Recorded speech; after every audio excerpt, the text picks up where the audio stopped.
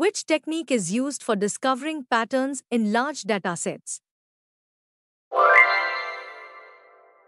What method groups data based on similarity? Which technique helps identify relationships and frequent patterns in data? What is a method for classifying data into predefined categories? What term describes the practice of extracting useful information from large sets of data?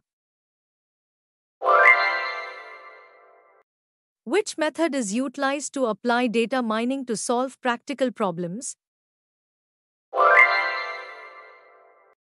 What is crucial for understanding consumer behavior patterns through transaction data?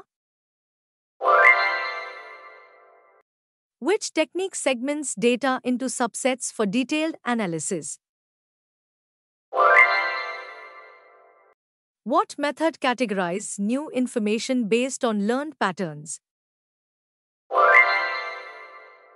What is used to analyze patterns that help in decision-making processes?